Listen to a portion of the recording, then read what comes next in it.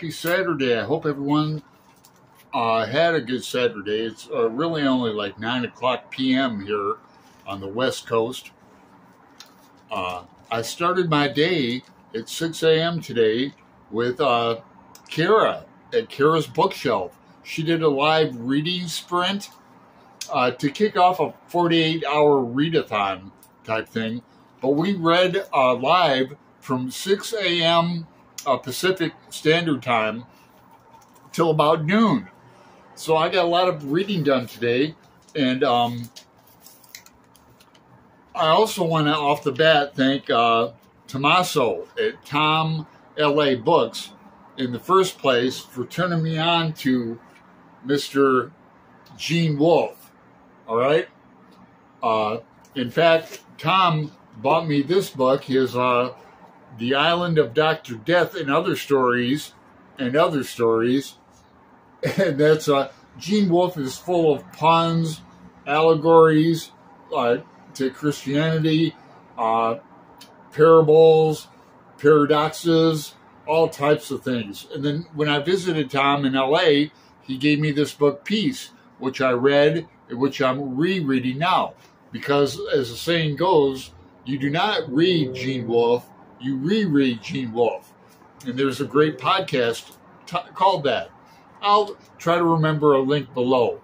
But if not, just Google or look up rereading Gene Wolfe. And I have his the first 4 books, or 2 books rather, of well, no, they're 4 books. There are 2 books in each volume, but Book of the New Sun, which kind of I'm warming up for that because we're going to be reading that in June. Evidently, Noah, everyone who reads it must converse, is doing like a readathon of the Sword and Citadel. So, looking forward to that. The Sword of the Lector and the Citadel of the Antioch.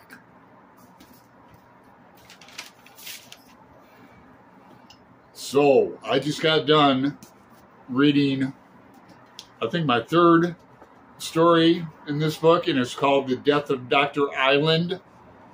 And it's a rather long story. It took me all day to read it. I've also been painting and drawing. I'll show you some of that at the end.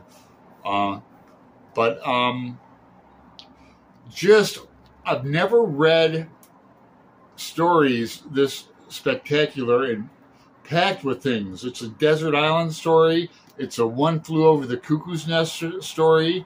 Literally, the main character, Nicholas, has his brain cut in half, the 2 lobes. And he's on this desert island. He's naked. And there's a villain in it called Ignatius. And there's a female in it. And it's otherworldly. It's a sci-fi story. It doesn't take place on Earth. It's just out of this world. And then another favorite story of mine in here was The Doctor of Death Island.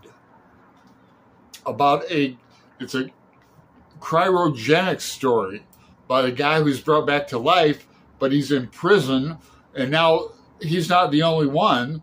They're saying life in prison now is 500 years.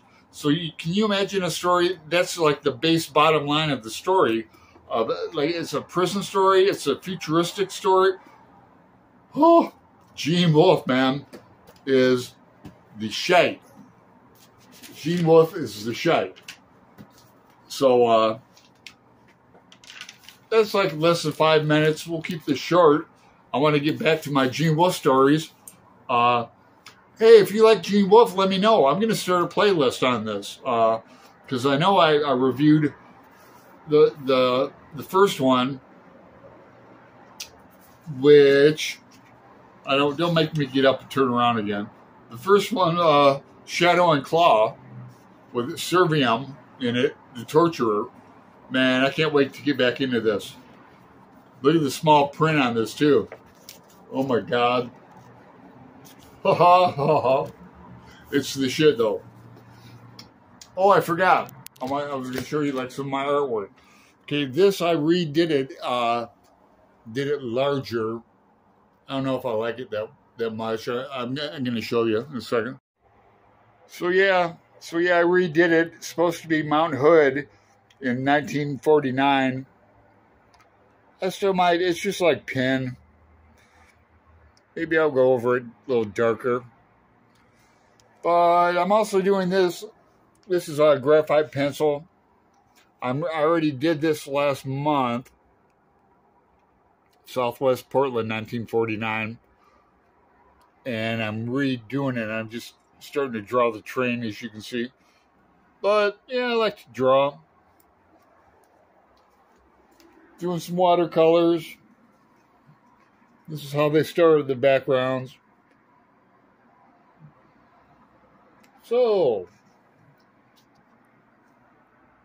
talk to you later.